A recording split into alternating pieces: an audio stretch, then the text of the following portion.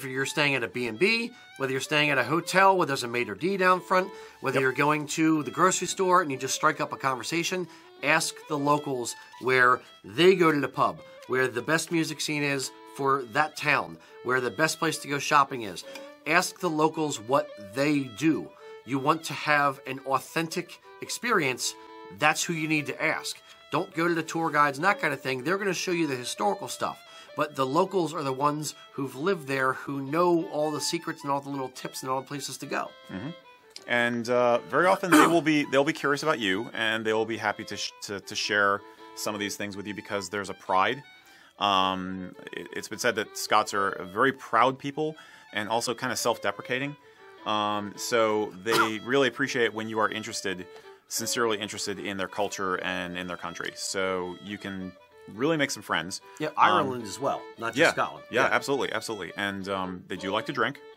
So you may be able to make friends in that pub, just by buying somebody around. Yeah. It actually happens. The one story that comes to mind, when Kelly and I were in Ireland, we were looking for a particular abbey with a particular high cross that she wanted to go see, and we were going to take pictures of. And it was in the middle of nowhere in Clare or on the west coast somewhere.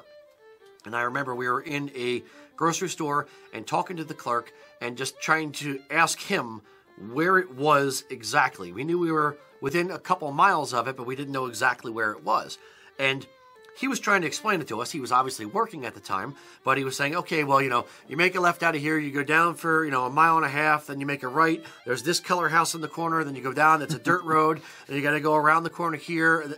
And he was just, kind of giving us directions. My brain was swimming.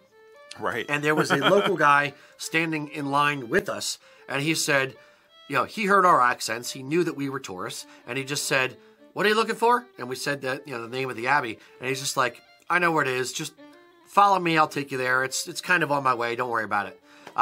So just because we were nice and struck up a conversation with them, they literally, we paid for our stuff, bought the guy a coffee or something, and he jumped in his truck, and basically we just followed him 2-3 miles down the road, down dirt roads, down the middle of nowhere, which we never would have otherwise found. Mm-hmm. And he basically just stopped, got out and said, okay, this is where it is. Here's some really cool stuff about it. Gave us a mini history lesson. Nice. And I said, okay, to get back out on the road, go down there, make a left, you're back out on the main road. And it was a really, really cool experience that we would have completely missed except for the locals and talking to the locals and having that experience with them.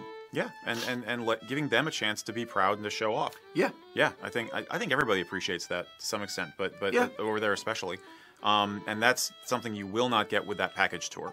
You may have some very, very friendly people who are honestly being paid to be friendly with you, because they're your paid guide, your paid driver, but it's not quite the same level of intimacy as you can get with befriending locals and just striking up a random conversation here and there. As long as you're not overbearing. You want to ask them questions and you want to listen to their questions, but you want to gauge things too. You don't want to, if they're obviously in the middle of working or something. You don't want to interrupt them. Yeah, exactly. Yeah. You don't want to be that guy, or assume that they want to hear all about your clan or about your life story, about how your grandfather came over, on the boat, blah blah blah. There'll be times for those stories, but not every encounter is going to be a good time for those kinds of things. Yeah, so, absolutely. Yeah, gauge how the conversations are going. Yeah, I think that's covers that pretty well. Yeah. So